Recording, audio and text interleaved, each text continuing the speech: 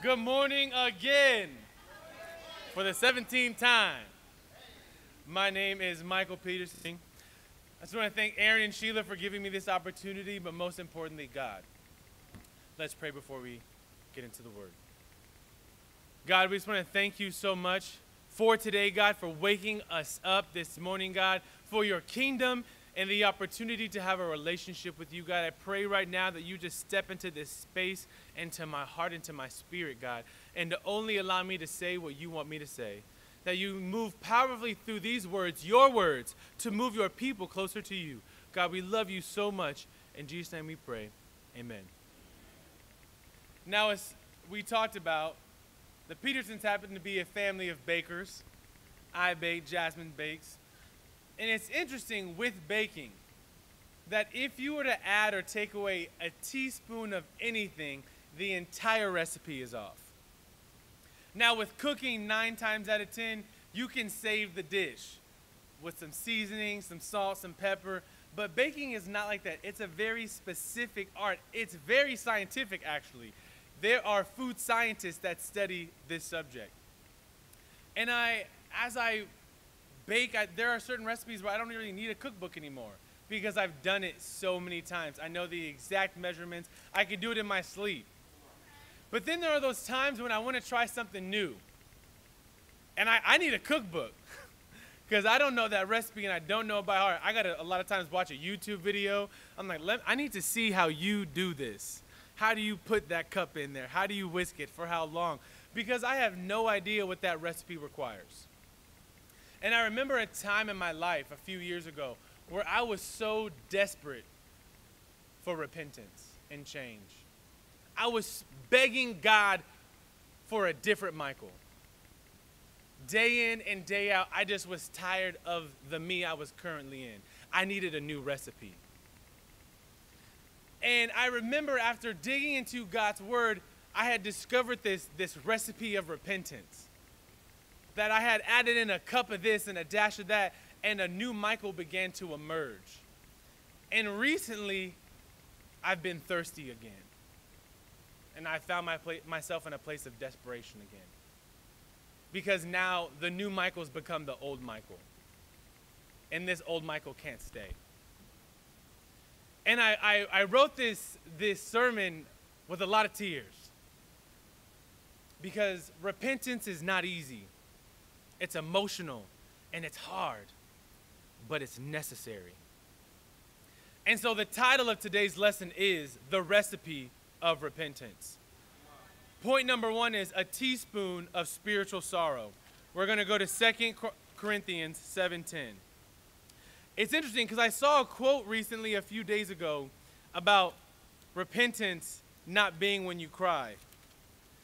And a part of me felt like, true but not true, right? Because part of those tears is a sign of brokenness.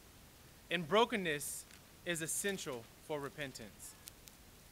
So in 2 Corinthians 7:10, the Bible reads, "Godly sorrow brings repentance that leads to salvation and leaves no regret. But worldly sorrow brings death." And I always was wondering, what is this worldly sorrow? You see, worldly sorrow is hopelessness. Worldly sorrow is that pit where you finally give in to the lie that you can't change. And so you repeatedly do the thing that you hate doing because you don't actually believe that God could change you. But see, moving forward, in verse 11, it says, "See what this godly sorrow has produced in you. What earnestness, what eagerness to clear yourselves, what indignation, what alarm, what longing, what concern, what readiness to see justice done." You see, some of those words might be a little off-putting, so I looked up the synonyms and I inserted them in. See what this godly sorrow has produced in you. What sincerity, what excitement to clear yourselves, what anger towards your sin, what shock, what desire, what concern, what urgency to see justice done. You see, all these things are byproducts of a godly sorrow, but the word sorrow is still there. Why would God want me to feel sorrowful? Because he wants you to participate in what he feels about what you've done. Because some people in this room are married, but before you made a vow to your spouse, you made a vow to God. And when you sin, it is betrayal. It is an adultery to your covenant to God. You see, a lot of the times we tell ourselves that it's not that serious because we don't want to feel the weight of that. And yet it is necessary for your soul to feel the weight of that so that you could be broken. But what does that look like? Let's turn our Bibles to Luke 18. You see, this is one of my favorite scriptures to read, but one of the hardest ones for me to read. We're going to start in Luke 18, verse 9. Let me get an amen when you guys are there. Luke 18, verse 9, it says, "To some who were confident of their own righteousness and looked down on everyone else, Jesus told this parable. 2 men went up to the temple to pray, one a Pharisee and the other a tax collector. The Pharisee stood up and prayed about himself, 'God, I thank you that I am not like other men, robbers, evildoers, and adulterers, or even like this tax collector. I fast twice a week and give a tenth of all I get.' But the tax collector stood at a distance. He would not even look up to heaven, but beat his breast and said, 'God, have mercy on me, a sinner.' I tell you that this man, rather than the other, went home justified before God. For everyone who exalts himself will be humbled, and he who humbles himself will be exalted." You see, sometimes that's what we do with ourselves. We start to negotiate with ourselves about how bad our sin is. I cuss, but I'm not a murderer. I fell into immorality, but I'm not a child molester. And so you start to justify your sin and take away the weight that's needed to break your heart. But this man couldn't even look up to God to pray. Is that your response to your sin? Or are you constantly having conversations with yourself, trying to talk yourself out of this brokenness that you need? It's a heavy weight to look at you in the mirror, to look at your sin in the mirror and to take ownership of it. Because a lot of us, in the midst of our sin, will want to do more things. I messed up, so I'll serve more. I messed up, so I'll show up even earlier to church. This Pharisee named all the things that he was doing. But he wasn't being anything. And so he was consumed with, if I just do religious things, I can have a relationship with God. And that is not what repentance is. Repentance, as my wife explained, metanoia, it is a change of mind to agree with God. You see, if God says that your sin is bad, your sin is bad. If God said that there is no man alive that is good, why are you still trying to convince yourself that you are a good person? And this is the conversation, but yet when you allow yourself to step into that sorrow, to feel it as God feels it, then you can begin the process to move towards godly sorrow, which will produce repentance. You see, crying just to cry is one thing, but crying inside of the cross and realizing that now your sin made the cross required and that Jesus had to now come down for that one decision, crying for that is a different cry. That's a sobering cry. It's a broken cry. And in Psalm 51, David said, "A broken and contrite heart, God, you will not despise." And so we must allow ourselves to be broken so that we could be made whole. Point number 2 is 3 tablespoons of brainwashing. Let's turn our Bibles to Acts 3:19. Hello? I was this silent as a cemetery in here this morning. It's just me, God the Father, and the Holy Spirit. Okay, y'all. Acts 3:19. The Bible reads in Acts 3:19, repent then and turn to God so that your sins may be wiped out, that times of refreshing may come from the Lord. This is the metanoia, the repent, the change of mind. You see, meta is the root word that we get for metamorphosis, which we know means to change, or for metabolism, which is defined as your body being, the rate at your body is able to change food into energy and nutrients. Change. Metanoia is the mind. And so you have to ask yourself, do I agree with God? Am I unified with God? This is why we have a whole Bible study on the Word of God, which is, does my life line up to what the Bible calls me to do? And if not, then in Hebrews 4:12, the word is sharper than any double-edged sword. I have to allow the Bible to cut that part out. But see, it's the cutting that's the painful part. Because it's the cutting of, this is all I've ever known. This is all I'm comfortable with. This is all I've been safe with my whole entire life. And so whenever times got hard, I just would go back to impurity, because impurity was the pressure release from my week. I would go to work and I would go to the bar. Or I would have a crazy week and I would have my friend that's a girl who's not really my girlfriend, but she thinks that's my girlfriend, but really she's just a side chick. Because I just use her for what I need. It's that comfort that really I should be getting from God, but I need something physical. I need the now. Because getting it from God takes too much effort. I got to wait for that. And so even in my own self, I've been looking at my habits and my thought patterns. What am I reaching towards? Because a lot of times it may not be up, but out and to the side and even down. And so you have to be able to say, if I have these habits, I got to allow the Bible, as painful as it may be, because a lot of us want the anesthetic. If you're gonna cut it out, God, put me to sleep.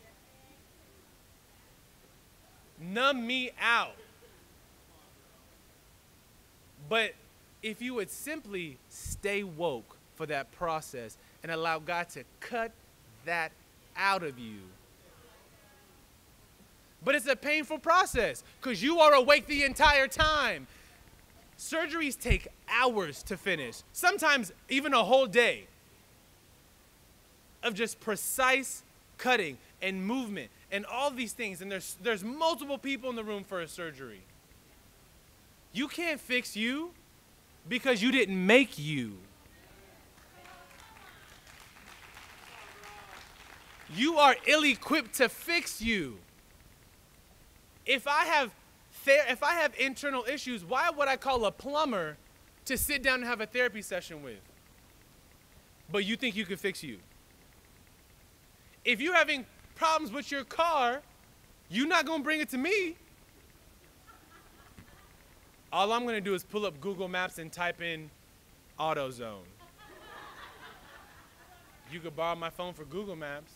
That's all I got for you, because I have nothing for you to help you in that scenario. I'm ill-equipped. I don't have the skills or the knowledge to help you in that scenario. And so we have to have a sobriety about our humanity before God. And so we got to see things differently and be humble enough to stop trying to name the things that we're doing and start naming the things that we're not. That's why when Jesus says in Luke 11:1-4, hallowed be your name, as you pray, you start to recognize how much God is God and how human you are. God is not just his name, it is his position in the universe. He is God, King of kings, Lord of lords. He spoke and things are still in existence from the time that he said, let there be light. Look outside, is there light?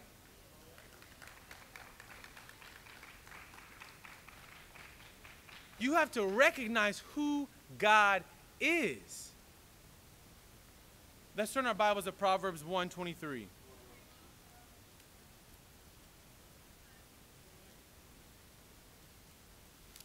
Proverbs 1:23. Let me get an amen when you guys are there.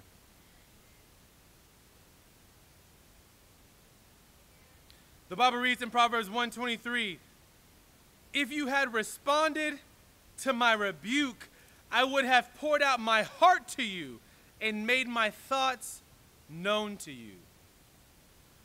You see, God is waiting to give you his thoughts if you would repent. You can't agree with God if you don't have a mind like God. And he says, I would have poured out my heart to you and made my thoughts known to you. You cannot understand God and be in chosen sin.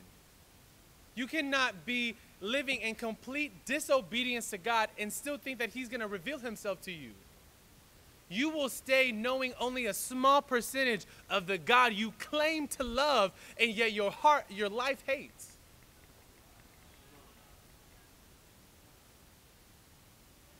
This is a hard truth that no one likes to talk about, because churches would be empty. And I believe that it's not so much that specific sins that stunt a church's growth, it's the refusal to repent. Because everyone has sinned. All of us right now have already sinned today. And if we're going to base what God can do through all of us, well, baby, it's just going to be us. I'm going to be looking at Kamani until I'm 75 like, we're still here. But I believe that God refuses to move because people refuse to move back to God. And so we sit in deep times arguing with the person that God's put in our life to help us change because we don't want to be cut. We want to keep our comfort. And we want to keep our ignorance. Because ignorance is bliss.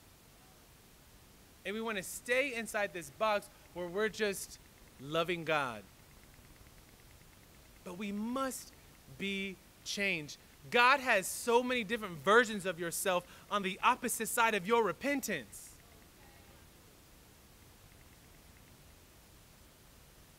Would you be content with eating the same meal for the rest of your life? Just oatmeal. No butter, no sugar, just oatmeal.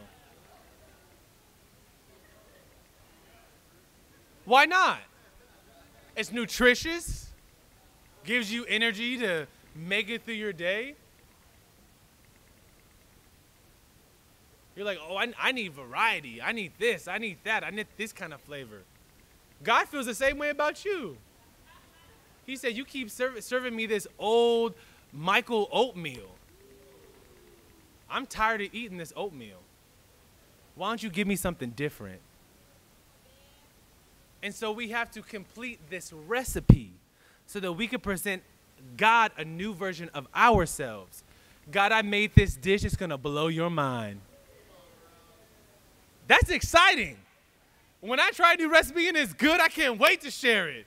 I'm going to give it out. I'm just like, just come to my house and you can just taste this new thing I made. And so I'm excited to present a new Michael to God.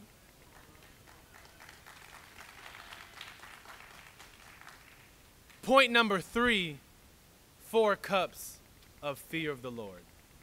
Let's turn our Bibles to Romans 1:25.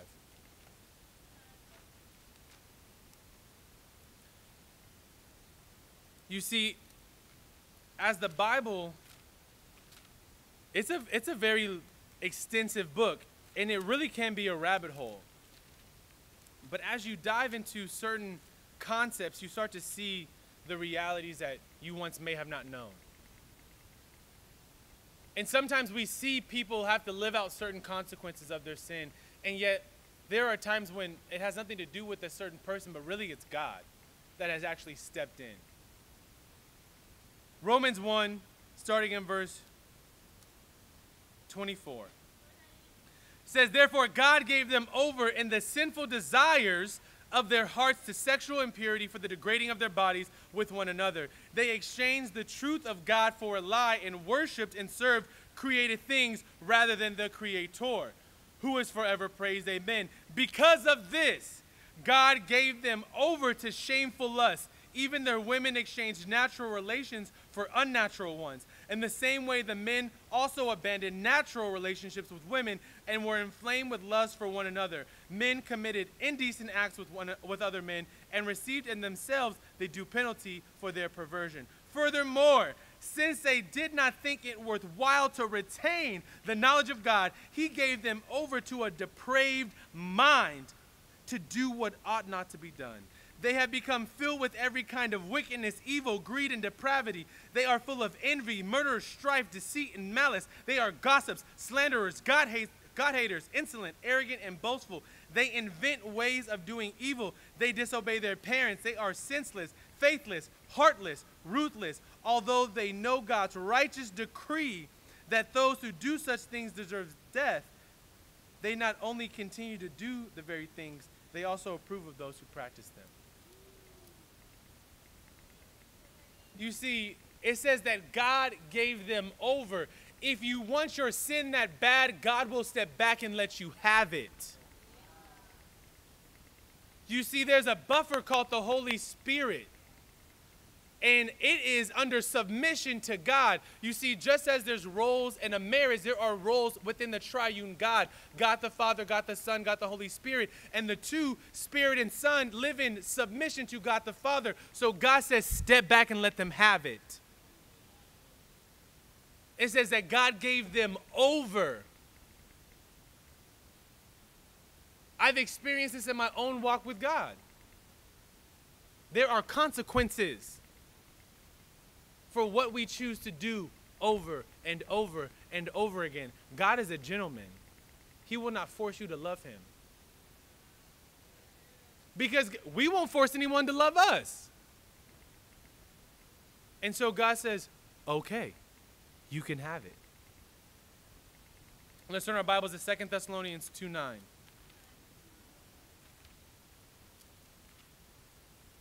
And as I continue to make this sermon, my gratitude for those who decide to stand in the pulpit and to teach was immensely tripled, because as I said, there were tears. I made this sermon partly was it because it was fear.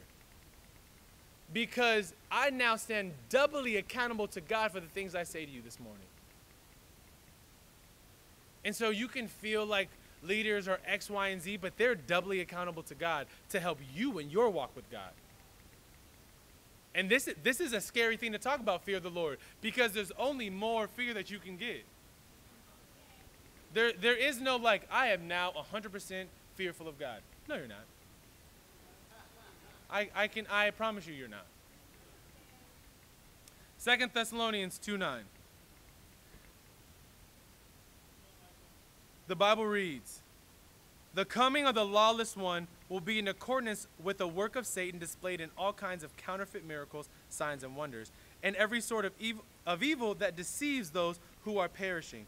They perish because they refuse to love the truth and so be saved. For this reason, God sends them a powerful delusion so that they will believe the lie, and so that all will be condemned who have not believed the truth but have delighted in wickedness."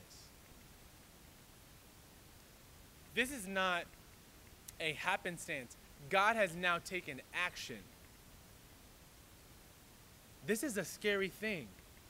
For God to decide, I'm now going to allow you to believe it.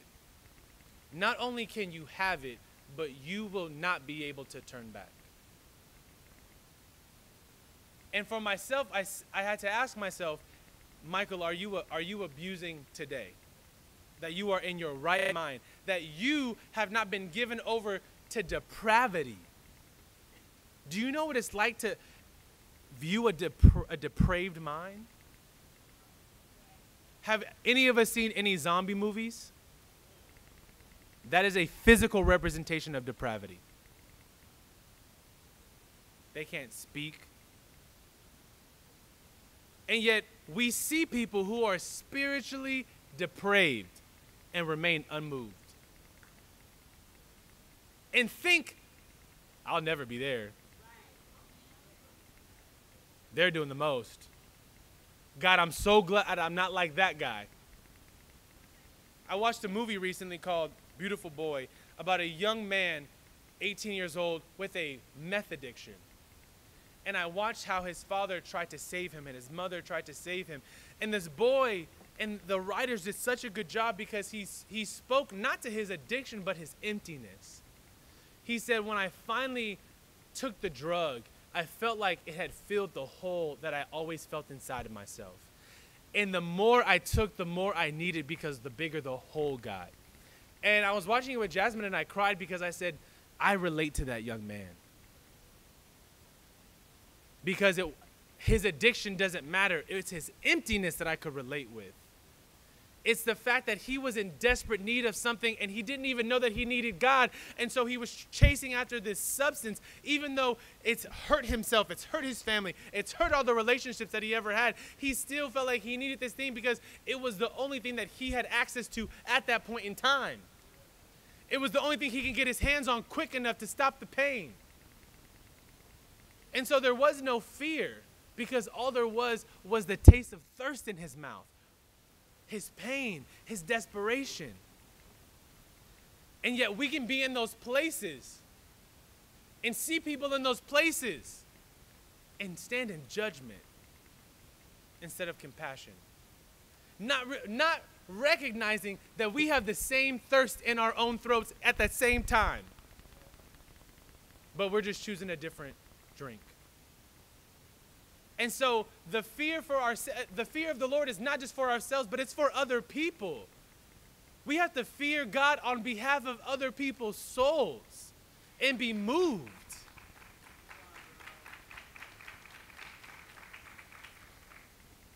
I'm going to turn our Bibles to Genesis 25. We're going to look at the story of Esau.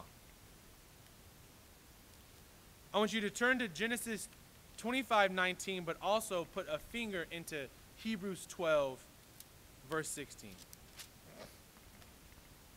We're going to get through this quickly. Y'all still with me? I love y'all. This is a hard one. No one likes their personal trainer while they're training, right? But when your body looks right, that's your favorite person, okay? Genesis 25:19. We all there? It says, this is the account of Abraham's sons, Isaac. Abraham became the father of Isaac, and Isaac was 40 years old when he married Rebekah, daughter of Bethuel, an Aramean, from Paddan Aram, the sister of Laban, the Aramean. Isaac prayed to the Lord on behalf of his wife because she was barren. The Lord answered his prayer, and his wife Rebekah became pregnant. The babies jostled each other within her. They were twins. And she said, why is this happening to me? So she went to inquire of the Lord. The Lord said to her, 2 nations are in your womb. The 2 peoples from within you will be separated. One people will be stronger than the other, and the older will serve the younger. When the time came for her to give birth, there were twin boys in her womb. The first to come out was red, and his whole body was like a hairy garment. So they named him Esau.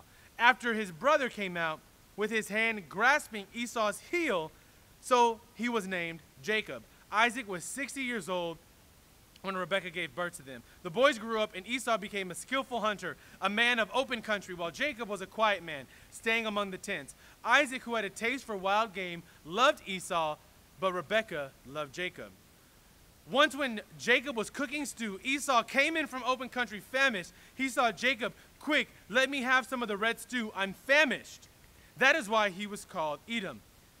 Jacob replied, first, sell me your birthright. Look, I am about to die, Esau said. What good is a birthright to me? But Jacob said, swear to me first. So he swore an oath to him, selling his birthright to Jacob. Now let's flip over to Hebrews 12:16. Hebrews 12:16, the Bible reads, see that no one is sexually immoral or godless like Esau, who for a single meal sold his inheritance rights as the oldest son. Afterward, as you know, when he wanted to inherit his blessing, he was rejected. He could not bring about no change of mind, though he sought the blessing with tears. You see, sometimes your repentance has an expiration date. Esau sought repentance with tears, and it was not granted to him because for a moment he sold his birthright. I'm a birthright seller. Time and time again.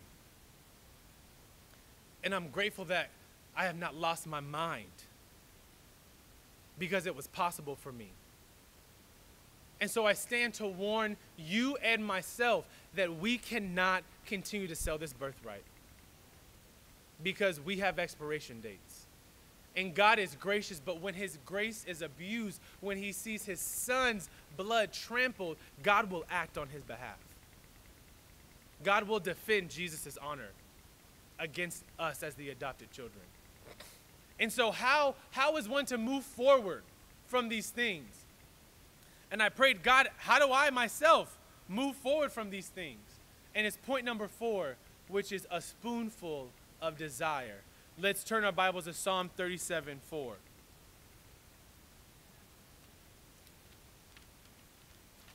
You see, we've heard that God will give them over to their desires.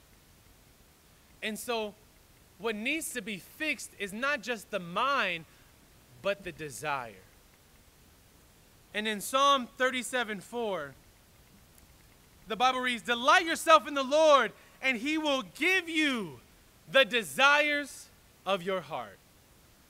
See, a lot of us have read this scripture as, if I delight in myself in the Lord, he'll give me the things that I already want.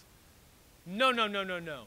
When you delight yourself in the Lord, he will impart into you, he will place inside of you the desires of your heart. And so the only way for you to have your repentance be long-standing is to have a heart transplant. Now that is when the surgery comes in. Because if your desires can change, the byproducts of your life and your choices will change. Let's turn our Bibles to James 1:14. This is our last scripture.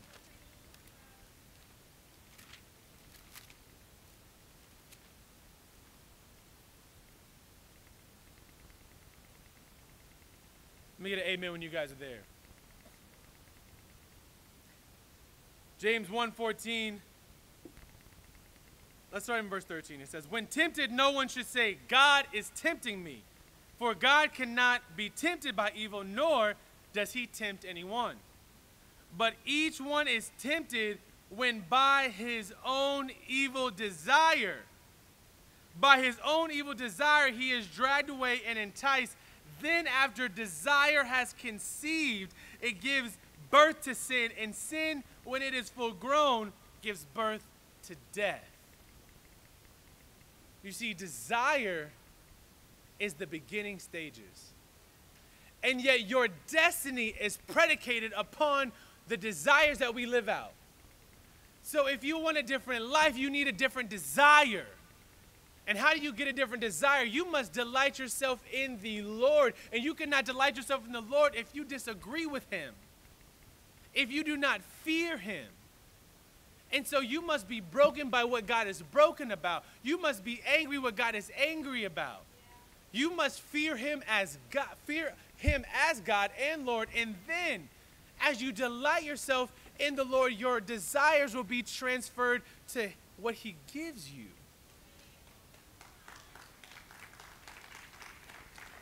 And so as my desires began to shift, I started to see a different Michael appear. And whoever's been here for a few years, you saw him appear as well. It was like a flower, just like.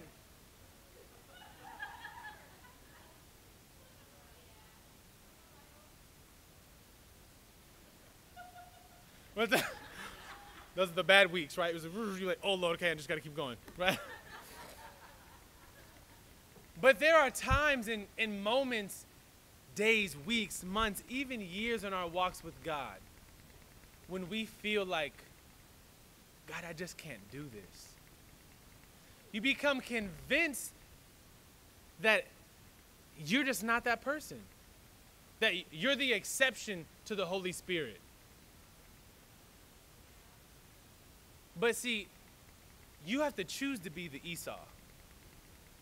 You see, God gave us something so powerful that he does not control himself, and it is our will. God, when he made us in his image, he said, I'm going to give you what I have already have myself, which is the power to choose. You need no authority from God or any human being to make a choice. And in that, you are like God. And he gave us that so that we would choose to be like him. Or we could, like the Pharisee, try to do things similarly to God, but not actually being like God. And so today, you have two choices, and there's already a conversation that you've begun in your own mind. And I'm looking in some of your eyes, and I'm excited because I see some of you have already decided, I'm going to change. But I want to speak to the person that has yet to believe. In John 8:31, to the Jews who believed, Jesus said, if you hold to my teachings. You see, today you believe, but tomorrow you'll be tested. And so tomorrow, you're going to have to remember today. You're going to have to look back only to remember the commitment that you made today. And as you start to work out your repentance, you have to remember that your conversion is not an easy thing because your salvation happened in a second. You went down and then you came up. But your conversion lasts a lifetime. And so as you work out this repentance, do not do it alone. Get the surgeons and the nurses in your surgery room. Phone a friend and get into the Bible because it is the only roadmap and it has the only recipe for true repentance. I love you guys so much, and to God be the glory.